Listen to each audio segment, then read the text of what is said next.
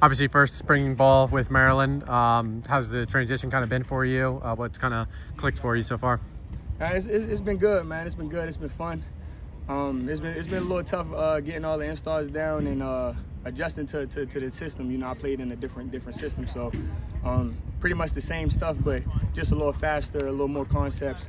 And yeah, that's pretty much been the tough part for me, but it's been fun. It's been fun. It's been good. What are kind of the emotions, you know, being back in your home state, you know, playing for Maryland? What does that kind of feel to kind of rep your home state again? Man, it's a dream come true, man. This has been my dream school since I was a child, and it took me a couple years to get here, but I'm finally here, man. I'm finally here. I'm blessed and I'm thankful. How have you felt yourself kind of gelling with the guys who were here, like Talia and Gunter Brewer, et cetera? Man, them guys phenomenal, man. We have a very, very intelligent coach who knows the game of football, and he pushes us every day. Talia is, you know, he's special, man. He's one of a kind type of quarterback. Make a variety of different balls, a variety of different throws, and he pissed the ball in good places, man. So it's fun playing with him. How do you feel like, I guess, you know, like you said, you know, just kind of settling in and whatnot, but how do you feel like you're kind of complimenting the other wide receivers in the room, like, you know, Caden and Deshaun Jones and the other guys? No, we pushing each other every day. We playmakers. That's what this team is about, this offense about.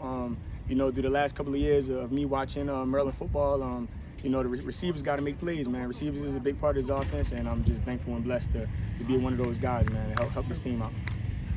Obviously, we've had a couple transfers in the wide receiver rooms. How have you guys kind of... Fit the camera and me try. Oh, they ruined me.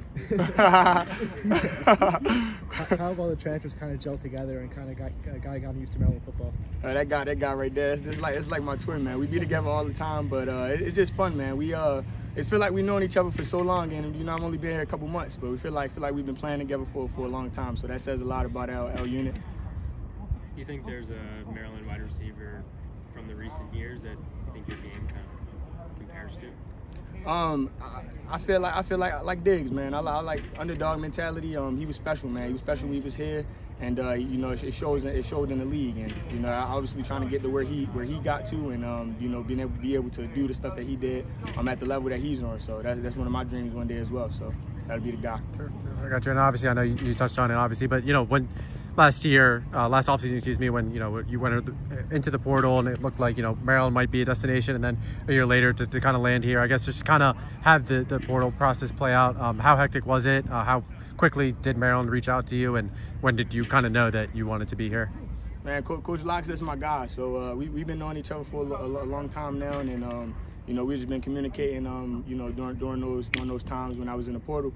The portal was a fun experience, man. It was, you know, I didn't always have offers and stars and stuff coming out of high school. So for me to be, you know, ranked and have all, you know, opportunities that I did, it was just a blessing, man. And I enjoyed that process. But I kind of already had it set in the back of my head where I wanted to be at, and that's at my hometown.